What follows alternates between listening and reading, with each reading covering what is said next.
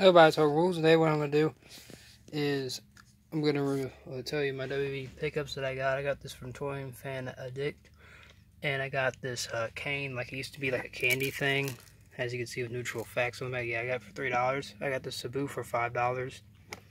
It doesn't match his rest of his skin. His chest doesn't match the rest of his skin, but still a Sabu figure. I'm hard to find. I don't know what this thing is. If you want to leave in the comments below what this was for. I think it was like they fought or something. They put them on a machine. They started like fighting like those guys. But I don't know. If you want to leave in the comments below what that was for. So I don't know. But that's my WWE pickups. You'll see me review both of these individually later on. Probably tomorrow and the next day. I don't know which one first though. Whichever you want me to review first, just leave a comment below as well. And if you like this video, leave a comment, stay tuned, and subscribe for more. Hope rules out, guys. Bye bye.